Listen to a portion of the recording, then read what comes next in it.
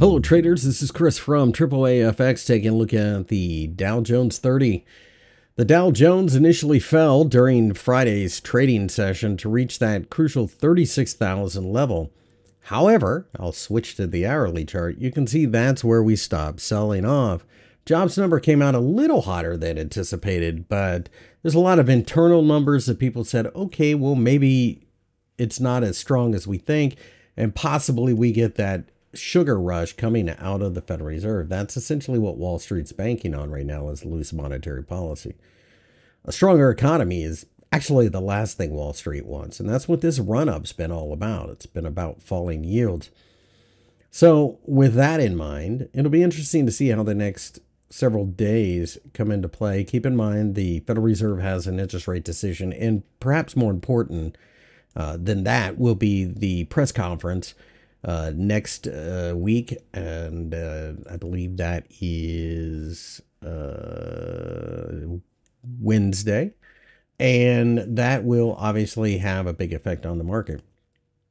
That being said, yields down, stocks up. That's kind of been the play for a while. I don't see that changing. If we can break above the Wednesday high here, then we can start to have conversations about trying to reach the highs over here at about 37,000. I do think eventually we get there, but this time of year does tend to be very noisy. We are overbought. We really should see more of a pullback, but there may be traders out there chasing performance, and that might be part of what's propelling this. Certainly can't sell the market at the moment.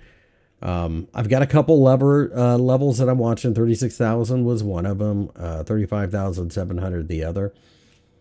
Right now, the momentum is to the upside. Certainly can't fight that, but maybe maybe you'll get lucky and you get a little bit of a pullback that you can buy into using this as a little bit of a backboard. I would not expect massive moves on Monday though, just because we're waiting for not only the Fed. There's a whole there's like PPI on Wednesday, CPI on Tuesday, and you've got the Swiss, the British, the ECB, and the Fed with interest rate decisions next week. So it's going to be a very, very choppy week.